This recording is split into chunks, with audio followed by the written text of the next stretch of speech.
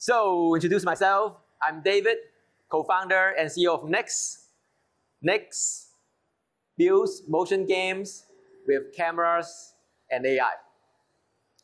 I know what you guys are thinking. Motion games again? Well, we are not the first company that built motion games. There was the Wii in 2006, which sold over 100 million units. And then the Kinect in 2010, which at that time was the fastest selling consumer device. And then we had Oculus starting 2015, and most games in VR are essentially motion games. So many people kept trying. Why?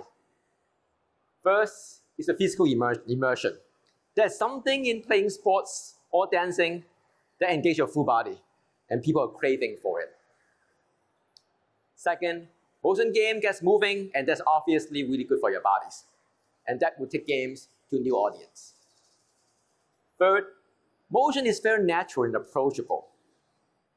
And using motion to play games have been human second nature. The controllers is quite intimidating to many. But motion games so far had always required sensor in your hands, headset on your head, sometimes both, or even involve like very bulky peripherals attached to your consoles.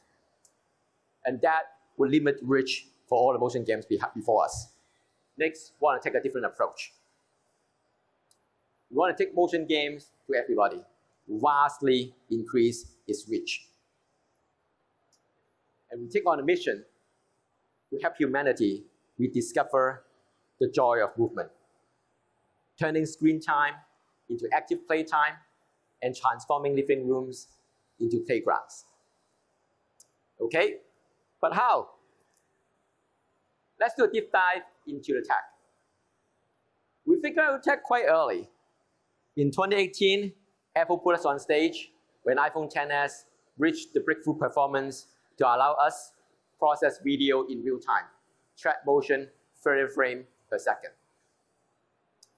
And since then, that level of processing power is reaching more and more devices. iOS and Androids, phones and tablets, Macs and PCs.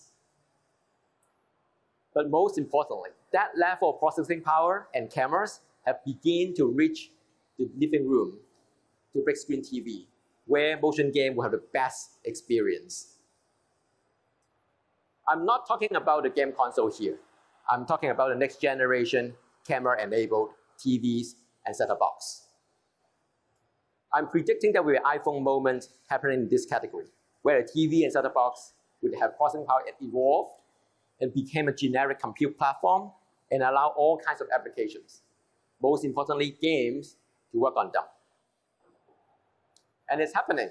Sony have started shipping smart camera with some of the TV last year, and some of our games have begun to work on it.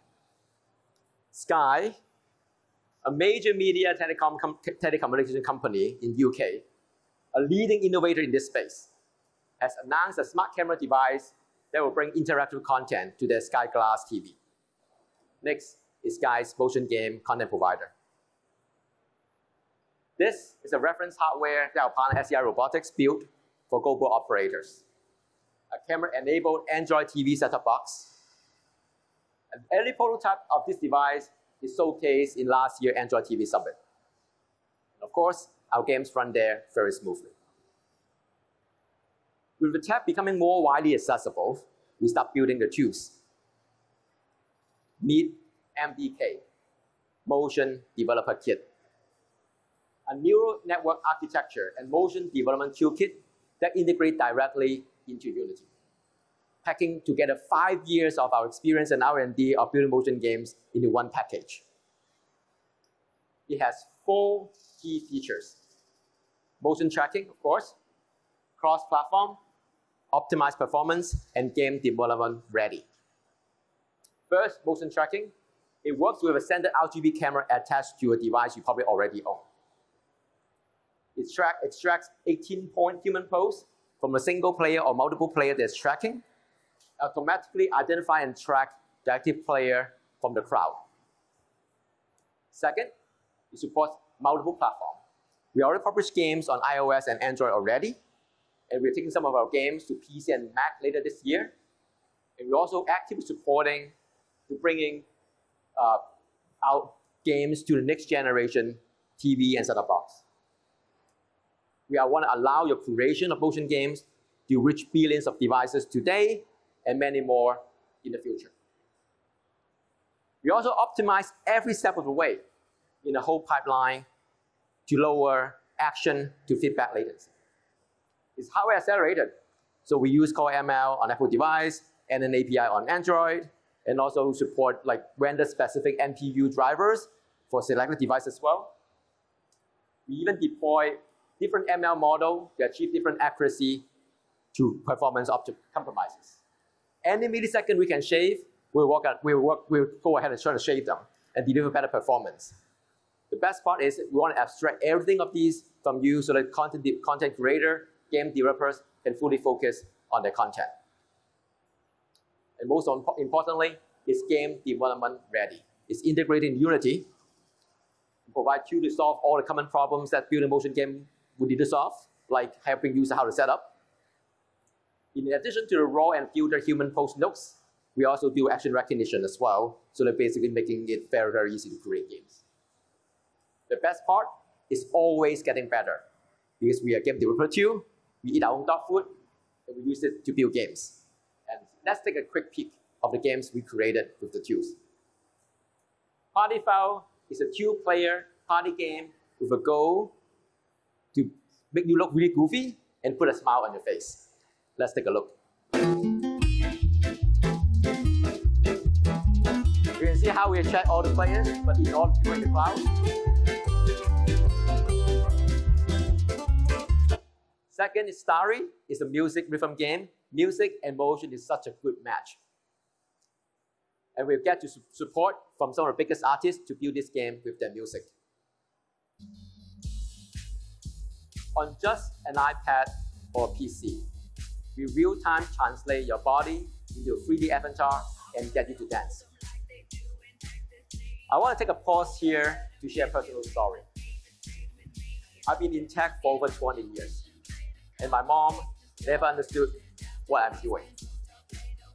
After I shipped Starry last year, she became one of the most active users on Starry. And every weekend in our FaceTime call, we talk about this game. I record it so far will be my biggest achievement so far and the highlight of my career. Peppa Pig Jump and Giggle. We partner with Hasbro to bring motion gaming to one of their most iconic brands, Peppa Pig. And this game brings the family together into Peppa Pig's world. Which game would you like and also to play? got the app of the day last weekend as well. Look at all those Then Smart Sauce Measure. We create a goalkeeper game that gets you keep goals from first-person perspective. And it's the way to build a goalkeeper game is to be like this. Right? And people playing our games a lot. The engagement of our games grew every year in the last 5 years, and we are serving millions of users. But we are merely scratching the surface of what is possible with the tech. We don't have all the answers, and we cannot do it all by ourselves. So here, if you're a game developer, we'd like to invite you to build motion game with Nex. And we already started. So this is Air Racer by Berlin-based Skeleton. It's a flight simulation game which you can use 2 hands to control the plane. MoFit Boxing by Hong Kong-based Fight for Dream will take you through a boxing workout. And New Witch by New Zealand-based Cookie Crayon. It's a spell casting tower defense game which instantly became a hit in my family. With my 6 years old, would be telling me like how I remember all the spell already to this. It is incredible.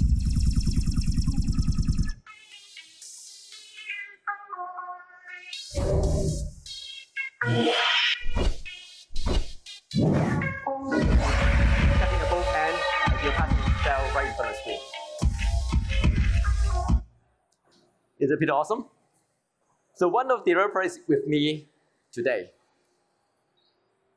Mattia Traverso, an award-winning game designer, is known for his passion for exploring new technology and pushing creative boundaries. Mattia created Through, a game that critics call the Kinect killer app. Also one of the highest rated Xbox exclusive of 2016. That's why we get in touch with Mattia and want to work with him to create the future motion game together. Mattia. Can you hear me? Can you hear me? All right, cool. Well, it's so cool to see that you're working with developers all over the world. Clearly, as an Italian, I'm the authority on gestures, so that's why I'm talking with you. And also because I made this game here. It's called Through. It was released in 2016, and it's a puzzle game that uses your body to solve like puzzles and enigmas, right? We use your silhouette that we capture with a Kinect, and you use the silhouette as a mask, right? It reveals what lies beneath, in a way. And Through really made me love motion tracking, because we often talk about motion games as having no controller, but they actually have 18 controllers. Like, this is a controller, this is a controller, right? There is so much data. And the player can really be expressive with what they do with their body. Like, it's kind of hard, but bear with me and try to pretend you don't know what a human looks like, and look at that shape. It's kind of complex, right? If we had to break it down into like basic geometric shapes, it would look something like this. And controlling that with a controller would require like this monstrosity, which, okay, to be fair, it looks kind of cool, but you probably need like 5 PhD to use. So I can just do this. Okay, I don't have the grace of the dancer that's portrayed in the silhouette, but the nice thing is, with our body, we can just express so many shapes, right? It's kind of like a controller that gives us super fine-tuned input, and we don't have to teach players to use it because they already know how, right? They've been using their whole life. And this allows us to create completely different puzzles. I'm gonna go back to Through for just a second. So that's your character, right? And you have to get there. And there's this spikes in the way. Again, the mechanic of the game is that only what's inside the silhouette is visible. And this allows us to create a puzzle like this, where the player is using their leg and their arm to jump past the spike, right? It's quite complex even to describe it, but when you see it, it's immediately clear. But what about this one, where you can use your body to carve a hole where you can be safe from that sword? The wonderful thing about this stuff, really, is that players can have this organic, rich inputs. Like, games are a conversation between the player and its systems, right? And depending on what the player can say, that conversation is different. And thanks to the motion developer kit that Nex provided me, I was able to make this. So you can see Unity. Yes, you can see Unity. That's nice. So if I press play, you'll see in real time that it's tracking my body. There might be a little delay with the TV, but there isn't here for me. And the nice thing is I can take all of these nodes and turn it from this to this. Now, you can still see my gesturing, and it's quite smooth, right? It's called Juggler. It's a very simple physics-based puzzle game where you have to bring this little dude to the star, right? And you can do it in many different ways. I also have a very tall hat, so I have to be careful not to hit it with the hat. Yeah, there you go. And the nice thing about this is that truly you can find different ways to solve the puzzle. Like you can build this like valley here. Whoops. You can build a valley to carry the dude around like this, like so. Or you can throw it, you can use the hat. I'm just gonna solve this level. The beauty of doing live demos is that, of course, something goes wrong every time. And since I'm using my body, again, I was talking about creative solutions. Like, I can build a sort of arc where the little dude is sliding, right? Or I can just juggle with it, for instance. I can use my shoulders, there you go, and get into the star, right? And the thing that's most interesting to me is that we don't have to use the body one-to-one. Like, in this level, I'm just using my shoulders. Again, games are a conversation between input and systems. By changing the input, we change what the game is about. Here, I cannot use my hands to juggle the little dude. I have to use my shoulders. So I have to do this motion, for instance, to get the little guy to the star. And hopefully I will not make a fool of myself live here at GDC, but, oh no. Okay, and we got it. But what about this one, right? Here, it's even more complex because I'm using my shoulder and my hands, right? And that, again, completely changes how I'm playing the game. Like I can do this, or I can juggle between the two hands, right? And when we change the control system, the game changes with it. And I have one last example. In this one, I'm connecting my hands, right, with this bar. Sorry, the screen has turned dark for a second. There we go. And I have such fine-tuned controls with this. Once again, it could be its own game, right? And here we go. And again, like all of these puzzles are only possible because we have a new language to play with, right? And fundamentally, the nice thing is that this is just Unity physics. It's really, really simple. There isn't anything here that's like super complex. I know nothing about machine learning, and yet I press play and it works. And I'm just gonna show you a sample scene. Here, this scene is very simple. There's just two game objects here. There are two cubes, and they're in the scene. And they have the script attached to them that's called a motion node controller. You see it to the right. And the motion node controller is connected to my right hand. You can read it here. And this one is connected to my left hand. So now, if I press play, again, I can attach the script to any game object. See, the cubes are just following my hands. But I can even change it live, and I can take one of the cubes, like the right-hand one, and instead of following my right hand, I could follow, for instance, my nose. And now, it's following my nose, right? It's super simple, and ultimately, it's just vectors. It's just positions. It's up to you to take it and build the game that you want. I'm very excited to see what you all come up with. And if you want to talk game design, motion-based game design, or just game design, I'll be at the next booth. Thank you so much for listening to me. David, back to you. Thank you. Thank you. Thank you, Mattia. This is awesome, right? So we talk about a few things. Why of the motion game, and how we're taking it mainstream and take it to a living room. What we have built tools, we have built games to demonstrate like how it can be done.